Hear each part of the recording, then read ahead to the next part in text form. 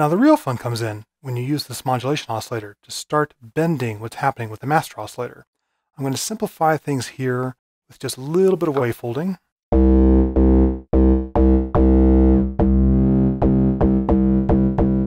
There we go. Now initially I could use the modulation section just as a low frequency oscillator to change the amplitude or the pitch of the sound to get tremolo and vibrato. We'll go to amplitude modulation, increase the modulation index,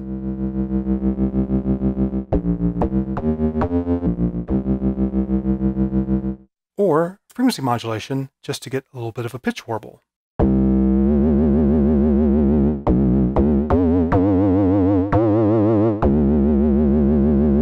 Now something interesting about the modulation oscillator in the Verbos is it only puts out positive voltages. Everything is unipolar. Let's go ahead and look at, say for example, it's triangle wave.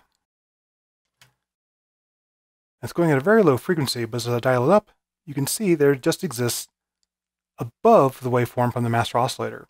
Same for the square, same for the sawtooth. We'll go back down to a slow pitch warble.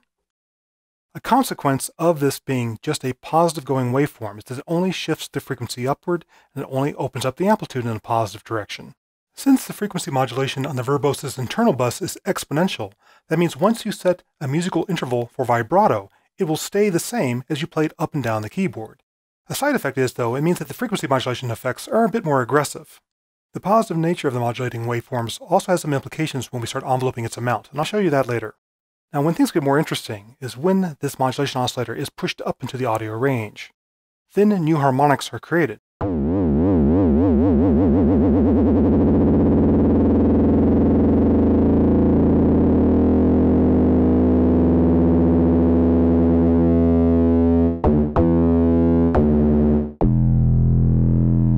Now, right now, it's staying on the same pitch, so when I go off this C that I've tuned things to, things go out of tune.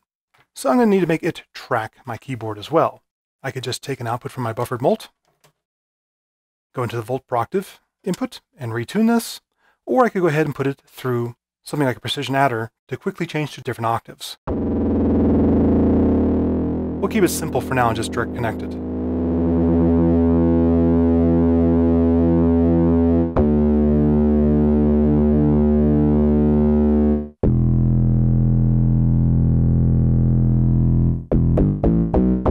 That creates a nice fat sound now on the bass.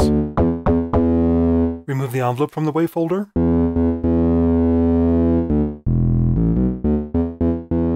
Increase the modulation index. Notice that the pitch shifted upward as we changed the modulation index. That was a consequence of this voltage being positive going. Its average is going to be positive, so therefore we're going to have a positive shift in the pitch.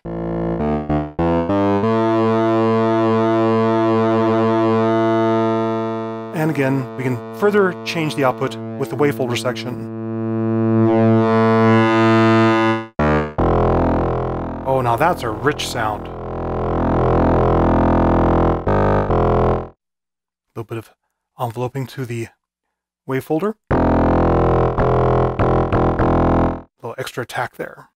Now again, things get more interesting when we envelope depths of modulation or depths of change to our timbre. In this case, we can go ahead and envelope the depth of that modulation index. So I'm going to turn that down. I'm going to steal my envelope from my wave shaper. This is where you need even more envelopes. Put into the modulation input and start raising the amount that's being let through as this envelope opens and closes. I'll go to a slower decay just so you can hear it.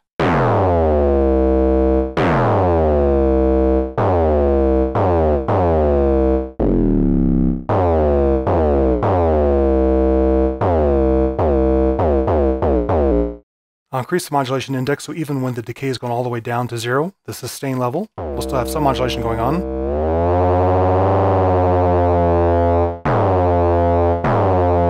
And different wave shapes will produce different changes in the waveform and different harmonics.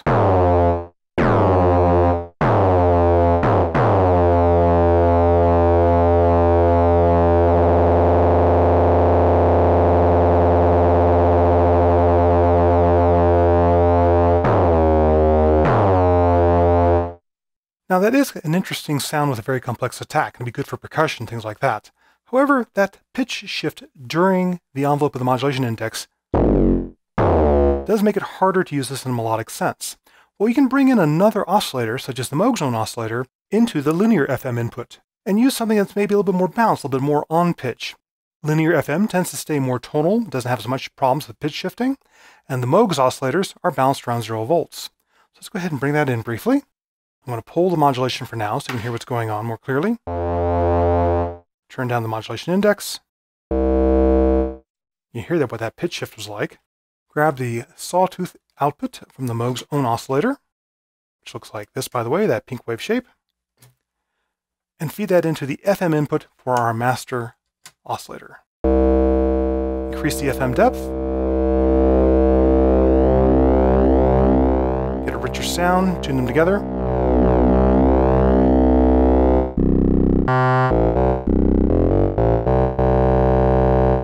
Nice sound that does not shift as much in pitch as I change the index. Just changes the timbre. Now if I want to actually envelope that, like I was doing here with the modulation index, I would need to take it through our external VCA. Well, we can do that. Let's go ahead and take that sawtooth, where it's audio at this point, put it to the input of my VCA, take the output of the VCA to the FM input on that oscillator. Then we'll take this modulation source and make that my control voltage. So we can go ahead and either just manually open up the VCA. I'll turn down the CV mount for now.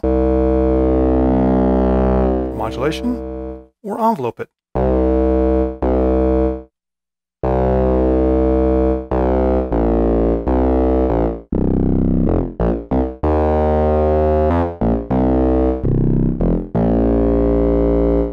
So even though you have a complex oscillator, you're not locked into using just it to modulate itself. It usually has inputs, so you can bring in outside sources.